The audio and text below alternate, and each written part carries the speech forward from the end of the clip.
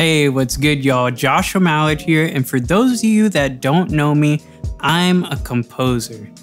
But wait, I'm also a producer.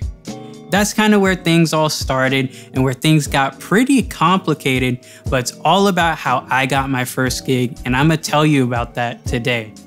Before we dive in though, please subscribe and leave a comment below on what you want to see next. I'm coming out with 3 videos a week, so a ton of content, and it's all about making beats, music composition, mixing and mastering, and other topics in music. Anyways, let's get right into this. Okay, so one day, this was way before I was making a ton of beats. I'd barely been making beats, but I was composing a lot of music. And I was on that grind trying to find projects to work on, looking for film directors, game developers, ensembles to work with, you name it. And one day I get a DM from a friend saying, "Hey Josh, I know you're looking for gigs. I saw this dude on Reddit and they needed music for their film." I'm thinking, ooh, here we go. I can throw my hat in the ring and maybe get a quick gig. So I go to the post and the person's like, "Hey, I'm looking for beats to place in my film."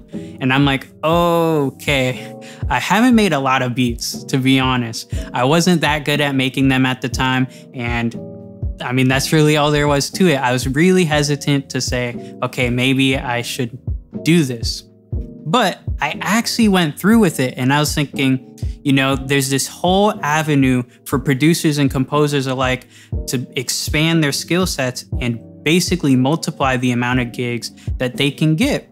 So I did take this gig. It was my first placement as both a composer and a producer. So using that, I really got my start in both parts of the industry. This could be super helpful. I wouldn't show you the music today though, because like I said, it was a while back. I would have mixed it differently, made it differently. I don't want to incriminate myself in this video. But what's that mean for us? Well, if you're a producer, there's all these opportunities. Maybe you should be looking for film directors. Maybe they're not looking for orchestral music and stuff that composers are usually making. Maybe they want some modern, clean beats. EDM, hip hop, whatever you name it. It might have use in films, TV shows, commercials, games, or other things. That means maybe you can check out subreddits like I did. I think it was like Making Hip Hop or Music Makers. But I don't always recommend checking out, you know, social media for stuff like that. Because a lot of times these people are not worth your time, literally. Like, they're gonna pay you really poorly, they're gonna treat you poorly. But as you do get your clout up, you might have a reputation and start finding people who are really high quality online, people who really care about the work that you're doing and the work that they're doing. That being said, there are some gems out there like the one I got. It was still one of my well-paying gigs compared to even today, especially for the short amount of music that I had to do for it. But maybe you should also check out music libraries.